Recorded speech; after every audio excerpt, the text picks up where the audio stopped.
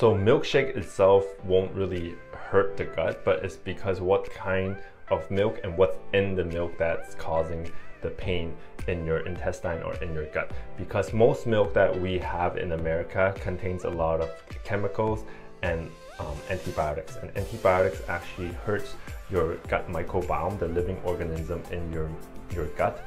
So if you're having milkshake and you have this intolerance of it, your gut will definitely tell you and is in pain, or you might have some kind of bad bowel movement.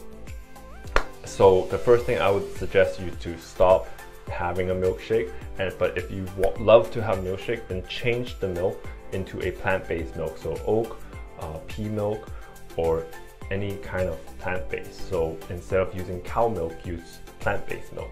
And if that still doesn't help, then you need to fix your gut first, because your gut might be in a leaky gut stage, or the microbiome is not balanced out.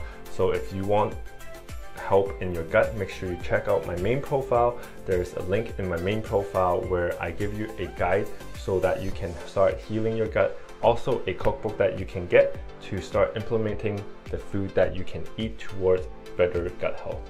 I hope this helped you out. Make sure you check out the link in my main profile.